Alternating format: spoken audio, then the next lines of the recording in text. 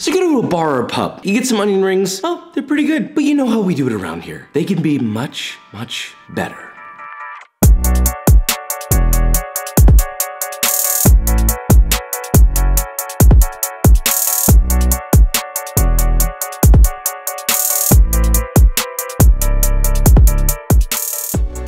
Okay, so today we're talking about onion rings, but not just the simple oignon, all right? It's about the technique and it's about what kind of batter. Is it gonna be tempura that's better, or is it gonna be maybe more of a traditional breadcrumb route that's better? That's what we're gonna find out today. We're gonna make two different versions the best way that we can, and well, taste test and see which is better. I think that actually suffices pretty good, so with all that said, let's make this, shall we? Okay, we have two different rings, traditional breaded rings and tempura boys, each having a different sauce to accompany. As usual, we'll start with Mr. Traditional. First, let's make our onion dipping sauce. In a medium-sized bowl, add 3/4 of a cup of mayonnaise, a 1/3 cup of ketchup, 1 tablespoon of Dijon, make sure to almost break your wrist with that simple movement, 2 cloves of garlic that have been grated, 1 tablespoon of oyster or porcini mushroom powder, which is literally just dried mushrooms ground up, totally optional, but you know, you won't be flexing if you don't do it, 2 tablespoons of hot sauce, this is Valentina's, and 2 teaspoons of Worcestershire sauce. Give that some whiskey business until thoroughly combined, and that's your traditional onion ring sauce. Now for your actual onion, you must first acquire 2 to 3 large yellow onion. No need to peel it yet, simply cut off the tops, then cut it into 1/2-inch rings, as close to the root as possible to reduce waste. Peel the outer first layer, and then carefully pop them out into multiple individual rings. Please don't break them unless you want to make Papa mad. Also, another thing to watch out for is this little membrane in between each ring. Definitely remove this if it's dangling off, because it can prevent the batter from sticking properly. It's good onion ring practice. Now once you have your rings, that's it. Your onion rings are now done. Haha, get it? It's a joke because it's stupid. These are going to need a 3-way dredge station. One with flour, one with batter, and one with panko breadcrumbs. For your batter, start with 1 cup of all-purpose flour in a medium-sized bowl, then add 1 teaspoon of baking powder, 1 tablespoon of smoked paprika, 1 tablespoon of garlic powder, and 1 teaspoon, right, am I okay today? A heaping teaspoon of kosher salt, I suppose. Whisk all that together until thoroughly combined. Separately, acquire yourself 1½ cups of whole milk, crack an egg in there, whisk that until nice and combined, then whisk in 1 tablespoon of Dijon mustard, whisk the wet into the dry, and continue mixing until thoroughly incorporated and you get a nice looking batter. Separately, you'll need a bowl filled with 1 to 1½ cups of panko breadcrumbs, and another separate bowl with 1/2 cup of just plain all-purpose flour. Now that we have our dredging station, simply grab a few onions, toss them in the flour to thoroughly coat every square inch, shake off the excess, then fully submerge and dunk into the batter. Pull it out with a fork, let it drain for a couple seconds on a wire rack, set over a baking sheet, then immediately drop into your panko breadcrumbs and toss to coat thoroughly. That is a beautifully coated onion ring. Then just simply repeat the process with the rest of your onion rings, placing them on either a platter or another clean baking sheet to rest as you finish. Once all of your rings are breaded, get a nice pot filled with at least 2½ inches of frying oil, this is about a 7-quart Dutch oven, and heat it to 365 degrees Fahrenheit. Now once that reaches temp, fry your onion rings in batches about 4 to 5 at a time for about 2 to 3 minutes. Maybe a flip in between that time to get even color, and once they reach a beautiful crisp golden brown, carefully remove them from the oil with a spider and drain on a wire rack set over a baking sheet. There's a lot of wire racks involved. And as soon as they come out of that hot oil, immediately season them with salt and repeat with the rest. I mean, that's the story. Now all you gotta do, snag a ring, dunk, and prepare to fly to Flavor Town on a rocket shaped exactly like an onion. We have the traditional onion. So these are pretty traditional onion ring.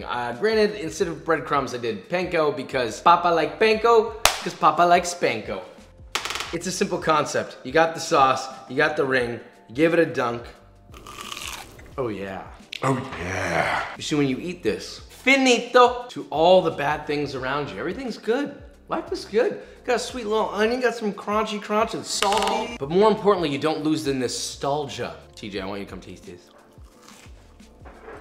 This bussin'. That's bussin'. Okay, next is our competitor, the tempura style onion ring. Instead of a mayo-based sauce, we're gonna make a tensuyu, also known as a tempura dipping sauce. In a medium-sized sauce pot, add 3/4 of a cup of filtered water, a 2-inch strip of kombu, and a 1/4 cup of bonito flakes. Heat that over medium heat just until hot and steamy, cut the heat right away, and let that steep for 15 minutes. Now while that's steeping in a separate pan, add a 1/4 cup of sake, heat that over medium-high, and as soon as it reaches a boil, light it with a kitchen torch or a long lighter. Be careful because although you may not be able to see the flame, I can promise you it's hot and and it will make itself known if it touches you in any shape or form. This has been Safety First with Papa.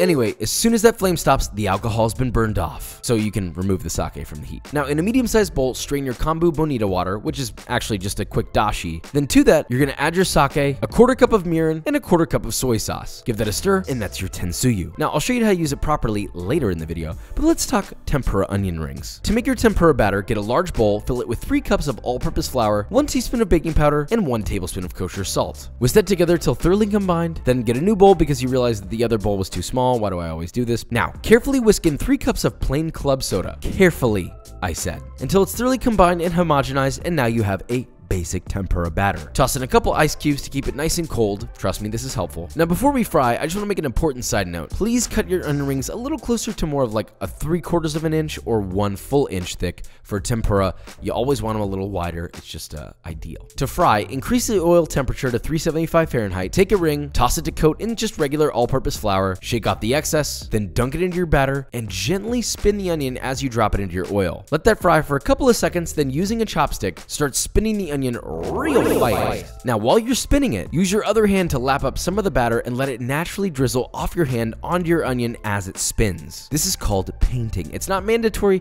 but it helps get those extra flaky Crispiest on there, which is always a good thing. You only need to do this for a couple seconds. Don't do it too long or you get a crust that's way too fatty. Now continue frying with a flip halfway through for about 3 to 4 minutes or until it's a beautiful golden color. Fish that out using a spider or chopsticks and drain on a wire rack set over a baking sheet. Again, while that's still hot, immediately season it with salt and a light sprinkling of togarashi seasoning, also known as shimi togarashi. It's a Japanese citrus and pepper seasoning if you don't know what that is. Then repeat with the rest of your tempura onion rings. And let me preface that with, these take practice, but they're worth it once you get them right. Just please, just try.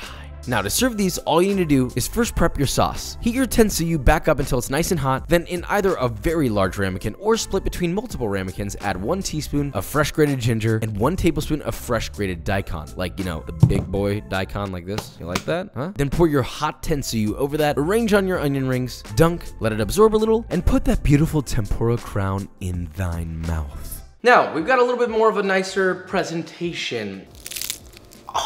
Now this is a tensuyu sauce. Not many of you might know what that is, but it's tempura sauce. Yeah, this is a clear winner for me. They're rich yet delicate. They're lacy. They're ultra airy crunchy, like super crunchy. You got the spice of the togarashi, and you've got this umami just sauce to dip in. And when it's hot and ready, I don't know that it can get much better than that. You wanna know what else is full of big rings, full of giant holes? B-roll.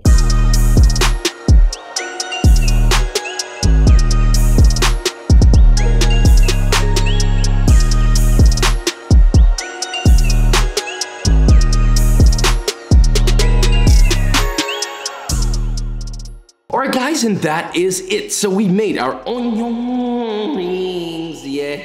Look, at the end of the day, both versions were delicious. I was a big fan of the traditional, but I gotta say, a good tempura onion ring is almost completely unbeatable. And that nice tensuyu that you dip it in and it's warm and it's got the so yummy. I know everybody has different tastes, and if I were to put an onion ring on a burger, I definitely would have chosen the original route. Plus, you can't really get past a nice creamy sauce. So anyway, with all that said, if you enjoyed this video or you learned something, leave a like, subscribe, and I will see you